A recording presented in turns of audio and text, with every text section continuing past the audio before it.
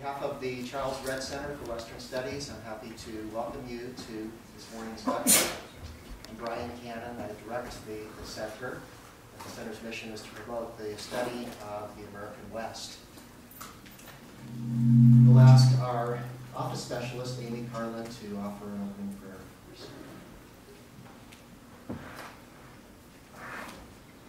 Our Father in heaven, we are grateful for the opportunity that we have to be here, gathered here today as students, faculty, and staff at this beautiful university. We are grateful that Dr. Vega is able to join us and to give her presentation. We ask that Thou will bless her during this lecture, and also bless us that we may be receptive and open to what she has to say, and that we may learn and be edified. We love Thee, and we say these things in the name of Jesus Christ. Amen. Amen. We turn the time now to my colleague Ignacio Garcia to introduce today's speaker. Oh, this works now. Does it work? Yeah. Okay, good.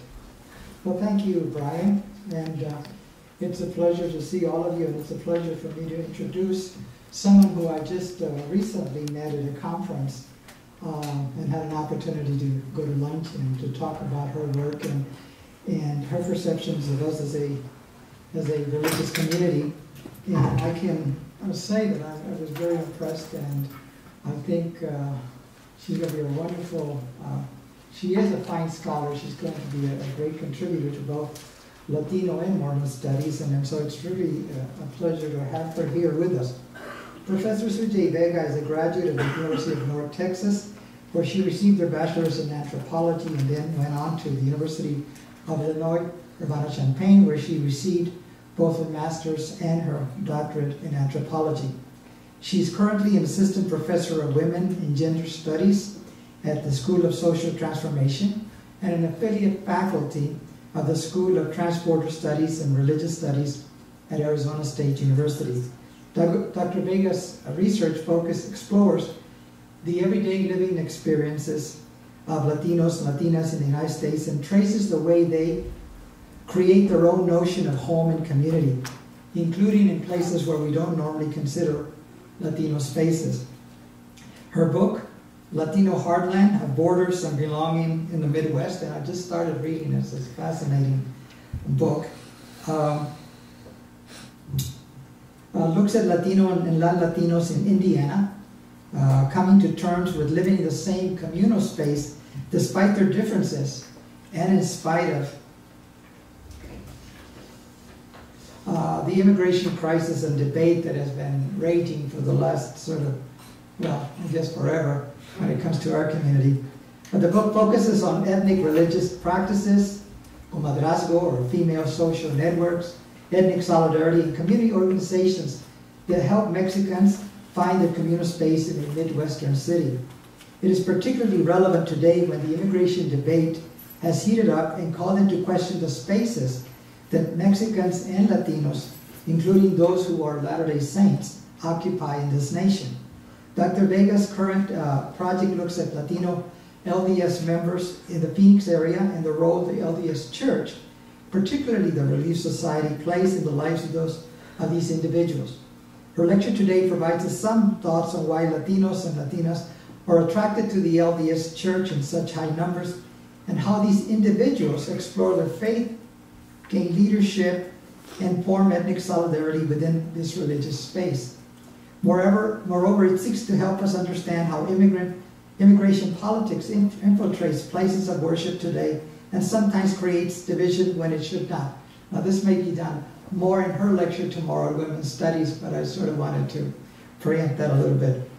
At a time when the LDS Church is becoming a church of color demographically, the timing of this discussion could not be any better. And I'm sure we will come out of this lecture better informed and hopefully more committed to helping us resolve issues that come with our differences in nationality, ethnicity, race, gender, as well as other characteristics that are part of human nature. Please join me in welcoming Professor Sujey Vega.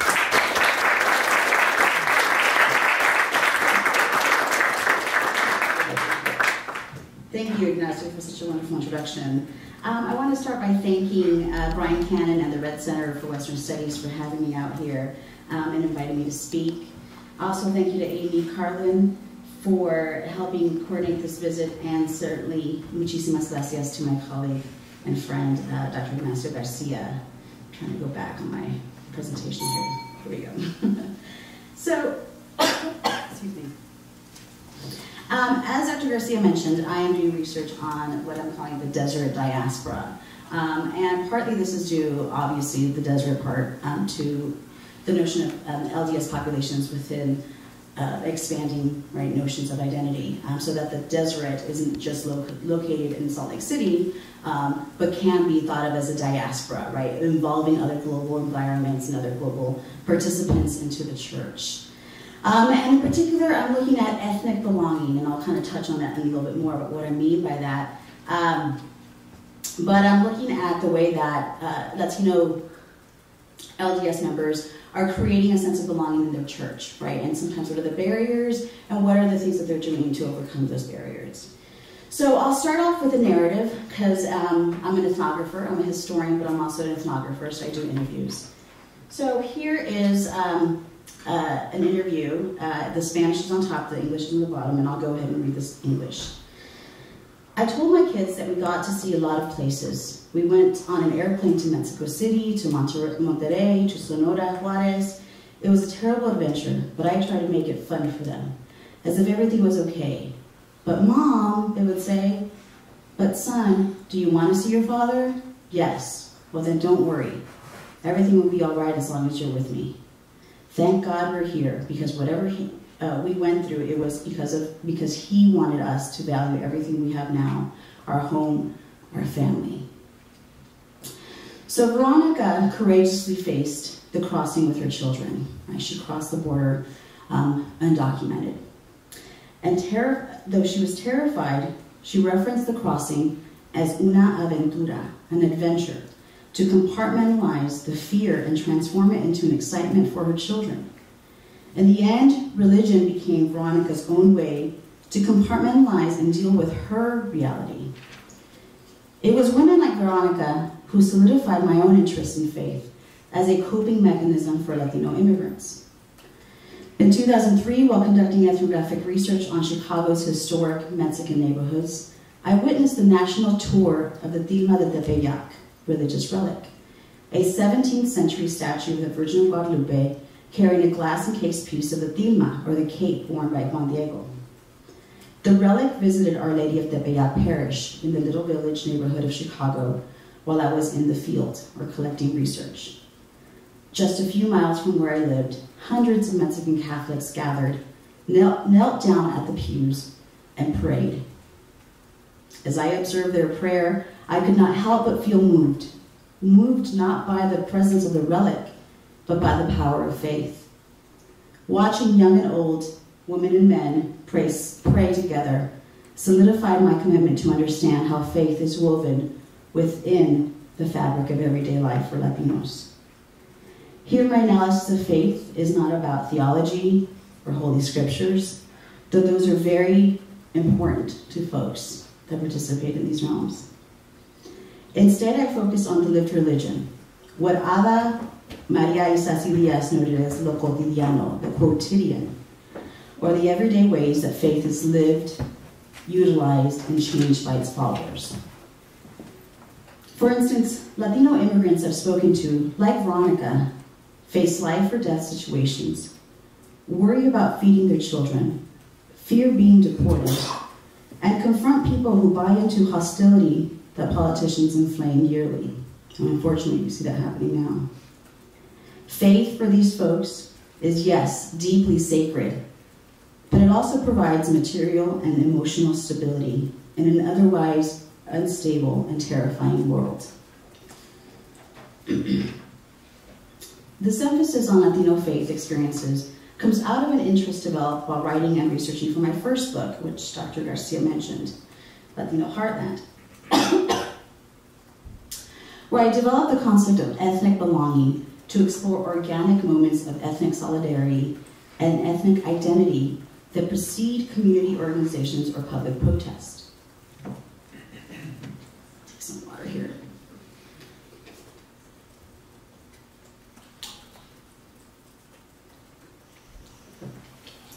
Though not as visible as civic participation, civic activism, or ethnic belonging points to those beginning steps necessary for claiming what Renato Rosaldo mentioned as a right to be different and to belong.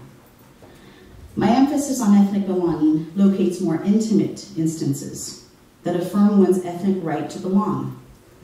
Thus, faith-based networks can become critical venues for communicating notions of belonging, developing self-confidence, providing deeper meaning to life, celebrate ethnic cultural identity, and alleviate the sorrows of the immigrant experience.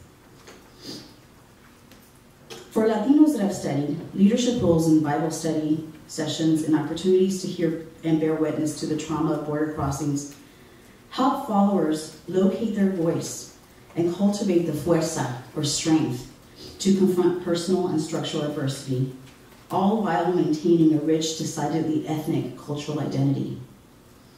I began with Veronica's narrative because she led me to this work on LDS Latinos. I met Veronica with a group of 5 other women in 2006 at their storefront rama, or branch. We're close to a dozen families gathered every Sunday for worship and fellowship with each other. Prior to 2006, I had never met a Latino LDS member. And to be frank, I didn't even know such a community existed. The members of this branch helped grow my appreciation for this unique Latino experience. For instance, even though Mago, another participant, had only been in the United States for 6 months, she had already expressed an immense gratitude to the Women of Relief Society. When I asked her how the Mormon Church and the Relief Society factored into her life, she explained that it was un cariño y humanidad, an affection and a sisterhood. It is a mutual support we give one another. It teaches us to listen, to understand, and help each other. These church networks offered women spiritual, material, and social support. The frequent gatherings and legitimate concern for one another allowed them to pool their emotional and financial resources together to help out an hermana and her family when she most needed it. For many, the church provides familial networks that were otherwise severed due to distance or family feuds. Women who lacked family networks in the area explained how the deep friendship within their Mormon branch sustained them through bouts of loneliness. As Paz revealed, another participant, even when I was in my country, without the church, I felt lonely. Now I know that I'm not alone, because I know I have hermanos who in good times and in bad times we are together. When I asked Paz how her life is different now that she's a Mormon, she responded, quote, "My life has changed very much. It was hard to have unity in the family. My son didn't know his father for 10 years, and this is partly because he was here in the States and she was in Mexico. But we pray together. 3 months ago, we were talking about divorce. Being in the church has helped us." Members of the church helped her emotionally and financially, finding her family a comfortable home to rent, and a Latino realtor from the church worked within their budget to locate a home for them to purchase without charging them realtor fees. Like Paz, I found myself in need of relocation help when my husband's 6-year-old son and I moved to Phoenix in 2011. We moved to Arizona a year after the infamous SB 1070 was signed into law.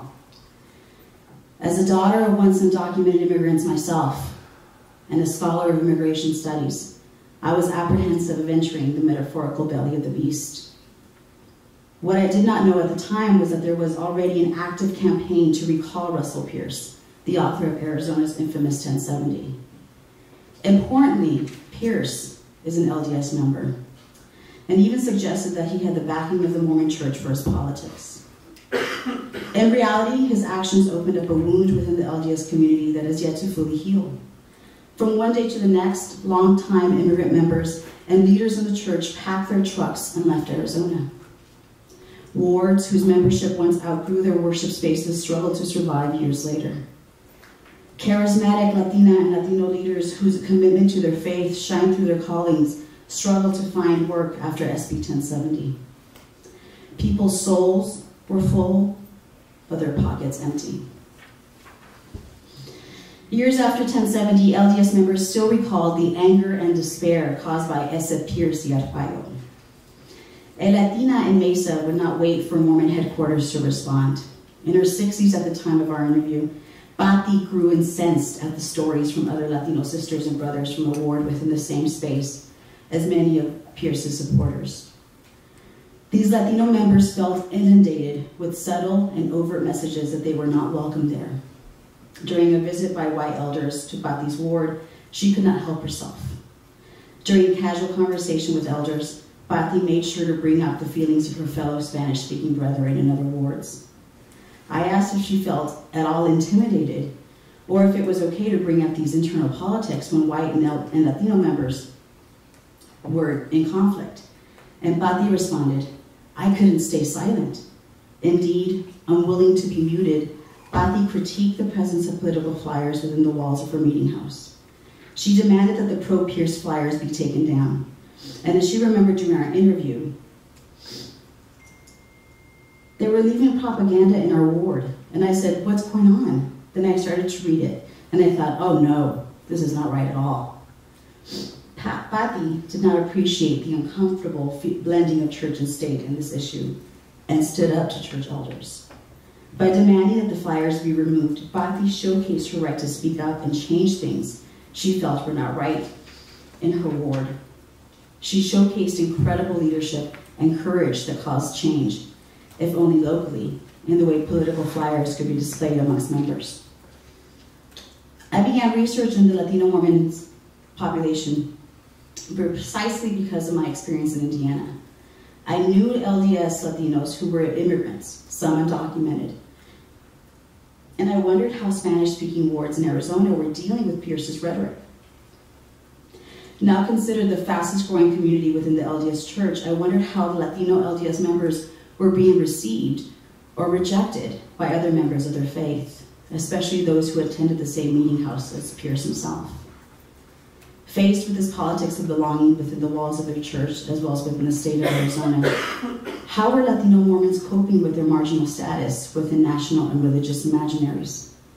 Did faith soothe or aggravate the precarity of Spanish-speaking members? Importantly, notions of migration, movement, and fleeing all come to define the formation of Mesa, Arizona. Searching for a space to expand the desert and locate a possible refuge site for polygamous LDS families, Brigham Young said himself that the move south served to, quote, grow the gospel to Lehi's millions of Mexican descendants. These white LDS families created a pioneer village amongst the Tohono O'odham in 1877 and expanded the Deseret diaspora to the Phoenix area. By 1918, LDS members in the Salt River Valley included a small but thriving Spanish chapel. Assisted by the Mexican mission, this chapel grew steadily and actually predates the now infamous Lucero Ward here in Salt Lake City. Together, white, indigenous, and Spanish-speaking saints created the now thriving city of Mesa, Arizona. However, by 2010, Latino members battled two fronts of belonging, that of the nation state and that of their faith group.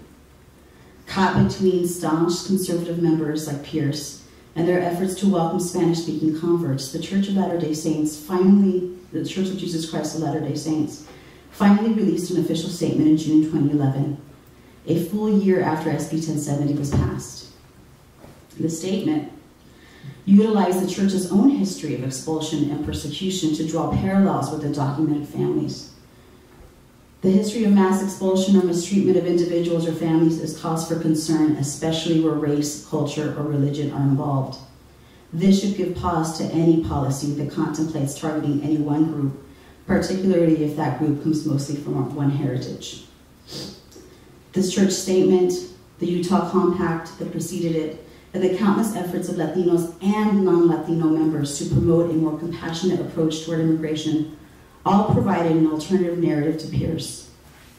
Now recalled, thankfully, and released from his post, interviews with LDS members in 2014 only spoke about Pierce as a chapter closed, an uncomfortable moment, but one that had passed. To a non-member, such as myself, the narrative clearly reiterated the cohesiveness of the church. Much like a family unit, these fissures were obviously not to be discussed in public. In truth, I've only just begun to establish myself with the community, so it may take some time for people to open up completely about this contentious moment. Church and politics are almost always forbidden from polite conversation, and here I am asking people to talk about both. Using the family as a model for understanding the church is useful for multiple reasons. Not the least of which is the church's emphasis on the family as a unifying thing for faith. From President Hinckley's famed 1995 proclamation on the family, the LDS family is both an institutional and embodied model for its members.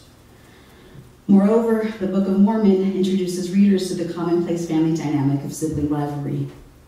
Unwilling to respect the teachings of their brother Nephi, Laman and Lemuel continuously question, defy, and even plot to kill their prophetic little brother. As once lost and then found, Latinos, as descendants of Laman, are framed as the prodigal sons and daughters welcomed back into God's glory. And as part of that celebratory return, Latino members receive benefits, like services in Spanish and cultural events, benefits that folks like Russell Pierce might object to because they don't promote complete assimilation, or what I call ethnic annihilation. Importantly, Mesa presents a critical space for this kind of inquiry. As a cradle for early Latino Mormon participants in the Lamanite Temple, or what Mesa's temple was often referred to, Mesa's Latino LDS population had an important past within the faith, a history that Russell Pierce casually omitted in his rhetoric. The Mesa Temple was coined the Lamanite Temple and provided ordinances to the increasing Latino converts. Indeed, the Mesa Temple was the first ever to offer endowments in a language other than English, and this was in Spanish. This signals the importance of the Mesa LDS community as a destination for Latino LDS members who had nowhere else to go for rituals critical to the faith. For years, Mesa hosted annual Spanish-speaking Lamanite conferences that brought together families and youth from throughout the Southwest. The Lamanite conferences were lovingly remembered by Mesa's Latino saints as a time to rejoice in the presence of other LDS Latinos. Beyond temple work, the Lamanite conferences included dances, dinners, and in some cases courting between Latino LDS members. I met a few couples who met each other at these conferences. These conferences in the Mesa Temple itself were critical for laying the foundation for attracting Latinos to the faith. Importantly, being tied to Laman is not necessarily always celebrated by Latino Mormons. Some members I've spoken to grimace at the identifier because of how they might be read, imagined, or treated by white members as somehow less suitable for grace or second-class converts. For instance, in being identified as Lamanites or being part of the tribe of Manasseh, Latinos feel they are being imagined as something other than mainstream LDS, and as descendants of Laman might be subconsciously viewed through a history of violence, rebellion, or worse, as novice to the faith. Indeed, though I have heard from many white LDS members who appreciate the culture and the commitment to family that Latinos exhibit, it is rare to hear about the intellect, the leadership, the scriptural knowledge of their Spanish-speaking brethren. But while there is critique of the Lamanite label, there is also embrace. There are Spanish-speaking members who just as easily identify with this term, and see it as their place of honor within the Book of Mormon. For instance, LDS Bishop and Utah University professor, Dr. Orlando Rivera, utilized this Lamanite narrative to tie it to Chicano nationalism in a 1978 essay. We are ourselves Chicanos, and all Chicanos think of themselves as having an Indo-Hispanic background, of having ancestral roots native to America as well as to Europe.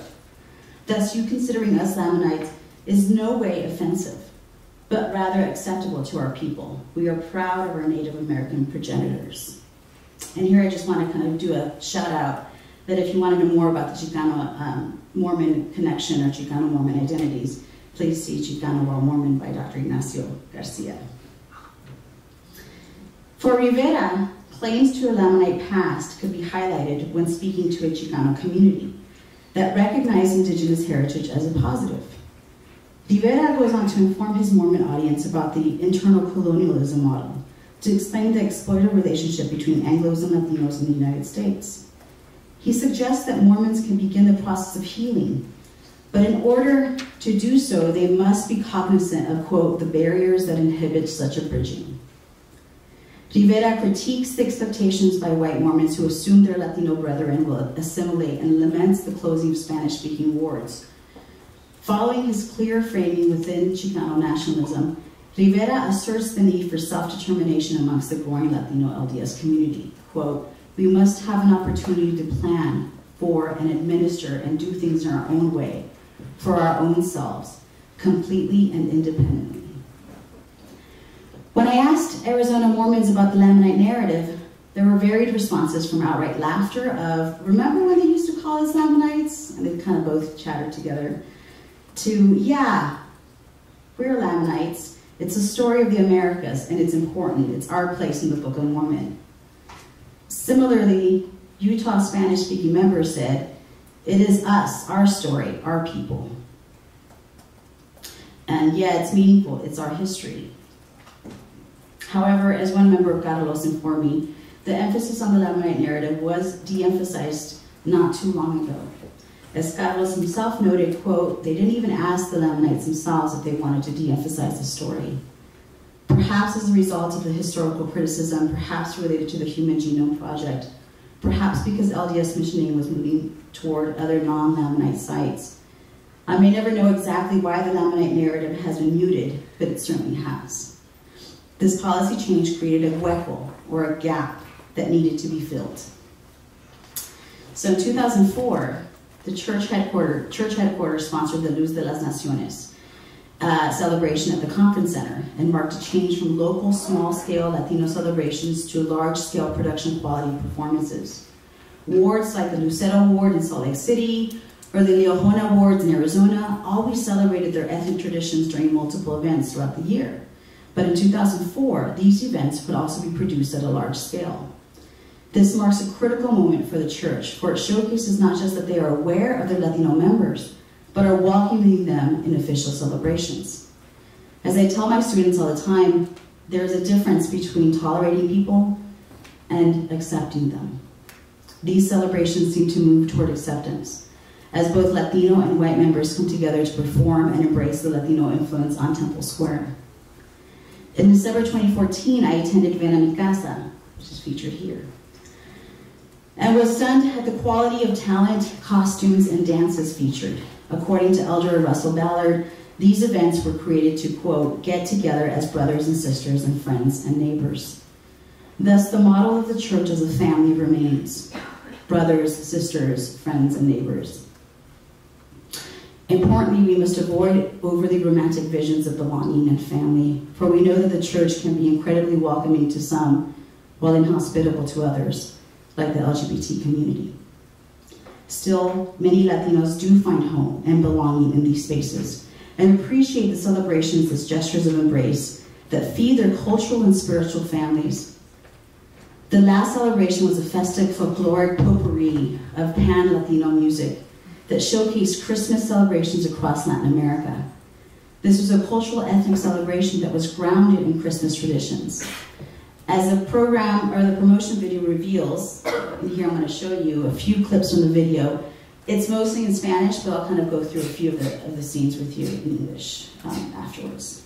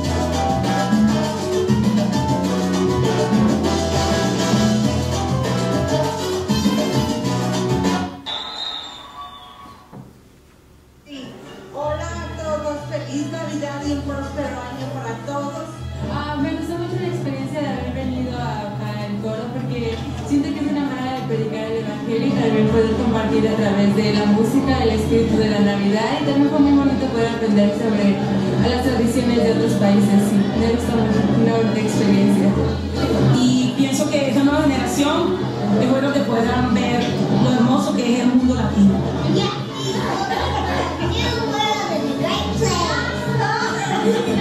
Pues me encantó este programa que venimos, está maravilloso, se presentan muchos bailables y lo disfrutamos mucho, se siente mucho el espíritu y más relacionado a nuestros países hispanos, y pues fue maravilloso, el coro, donde había muchos niños y todo estuvo muy bonito. Fue excelente el ver que no importa de qué país eres, todos somos uno. El coro fue impresionante, es tan especial ver cómo la cultura hispana, el aspecto de la cristiandad y el cristianismo. Realmente fue una experiencia muy linda, recompar. Cultura, compartirla con los demás. Muy pocas veces también podemos compartir nuestra cultura y nuestra religión al mismo tiempo, y este es un ejemplo especial para eso. Y más allá de ese baile, el poder convivir con personas que son de tu misma fe y poder recordar al Salvador es algo que nos ayuda y nos eleva también como personas a dar este servicio. También fortalece los lazos de amistad entre nosotros. Se siente una unión muy grande que se puede transmitir a todas las personas. Estoy agradecida por la gente que hemos conocido, por los directores, por la gente con la que convivimos.